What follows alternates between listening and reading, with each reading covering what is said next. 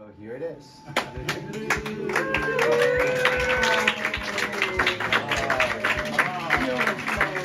Nasima always wanted what we had done in Northwest, which is the Cadillac of health centers. For people in Ward 7 and 8 to have the Cadillac of health centers. And I knew she'd make it happen. I didn't know it would turn into the Taj Mahal. When I walked in here for the first time, I just had no idea that it was going to be, it's even more beautiful than the other one. And so I'm just so thrilled that that's all happening. I never thought I'd be in the position to donate a piece of art like this to a place like this.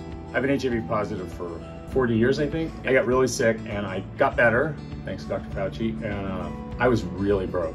And I was on welfare and I was on food stamps. And who would have thunk that from 1995 to now, I could have the resources to find an artist like Gio that could paint a visionary painting of Marsha P. Johnson like he did. I was living in New York then, but I wouldn't be here if it hadn't been for places like Whitman-Walker in New York, which was GMAC, and the Manhattan Plaza Age Project, and Audre Lorde.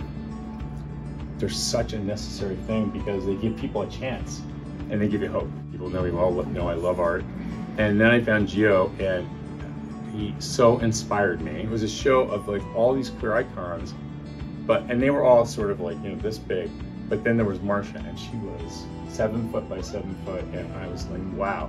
I had no place for her. Even if I could afford her, I had no place for her.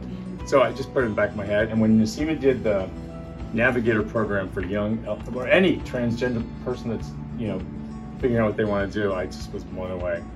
That's when I decided, and I was lucky, and I bought the piece from Gio, and I donated it, and now Gio is here to unveil it for all of you guys.